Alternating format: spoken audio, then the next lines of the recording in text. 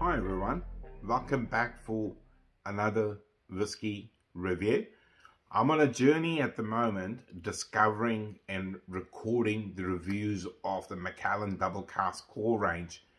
I've just finished recording the review of the 12-year-old Double Cask and now moving on to the 15-year-old.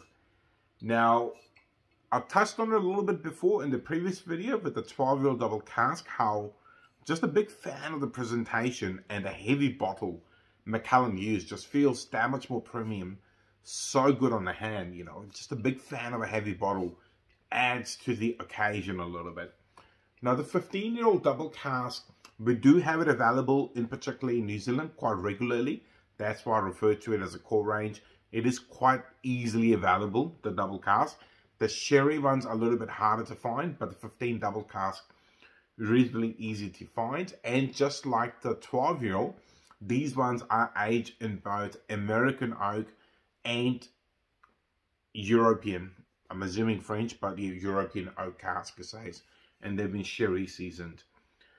The whiskey, I like the 12-year-old Double Cask. This one's bottled at 43%, so slightly higher ABV to the 12-year-old, which is at 43%. Now, let's see how this one is different to the 12-year-old Double Cask. Straight away, you can tell, if you've seen the video that I posted of the 12-year-old Double Cask review, this one is just that much more deeper and darker in color. Not by much, but definitely you can see the difference there. That extra aging maybe is adding the color. I'm not entirely sure. Right, let's nose it and see what it's like.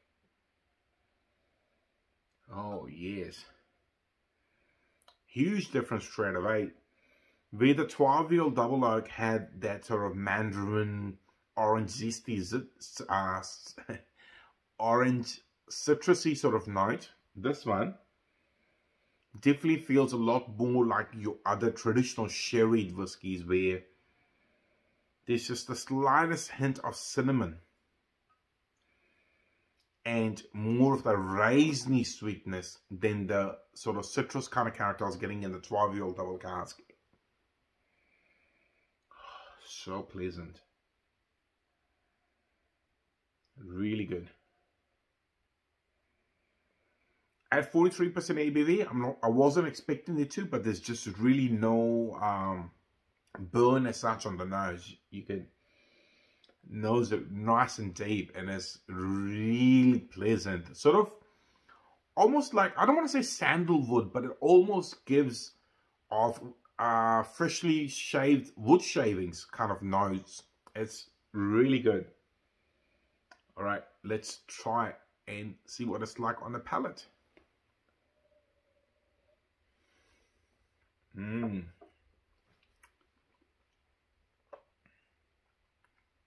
Wow. Way more heavier mouthfeel compared to the 12-year-old Double Oak. Feels that much more oily as well. The gentle spice is all over the palate with the raisiny sweetness. I don't quite want to say sort of toffee, but that's almost too sweet, where this is just ever so slightly on the drier side. And I'm enjoying that warm, spicy character on the palate. I actually recorded the review of Adrador 10-year-old, which is bottled at 40%. And this one is reminding me a lot of that one, a slightly heavier sherry character. But overall, very pleasant. Really, really pleasant on the palate. Very different to the 12-year-old. I think your traditional sherry cask aged whiskey drinkers could dabble into it. It's got plenty of the sherry cask influence in there to give you those amazing flavors you seek from a whiskey aged in a good sherry cask. But there's smoothness there as well, and that's I'm assuming coming from the American oak cask. There's slightly the vanilla type character and the overall smoothness.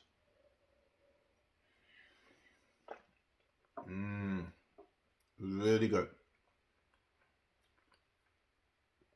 The finish, I have to say, is slightly longer than the 12yo, where the 12yo, the finish was rather short.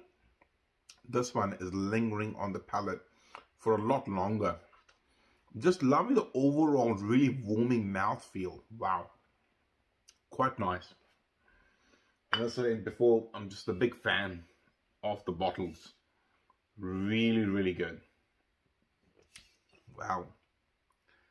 Can't wait to try the 18-year-old next, which will be in the next review. But there you go. I've gone and recorded reviews of 2 Macallans back to back, and now there's 2 left. The 15-year-old Macallan in New Zealand for us retails around the $240, $250 mark, which is getting up there. But hey, it's Macallan after all. There's packaging, there's prestige, and there's all of that other good stuff that Macallan offers. So it is a luxurious whiskey. It is out there available, and it's definitely worth trying with some good friends if you want to impress them with a really settled, really balanced, smooth single malt whiskey. Well, that's all I've got to say. If you're liking the content, please like, share, and subscribe. Otherwise, I'll see you in the very near future with more whiskey reviews. Hopefully the 18 and the Macallan Classic Cut.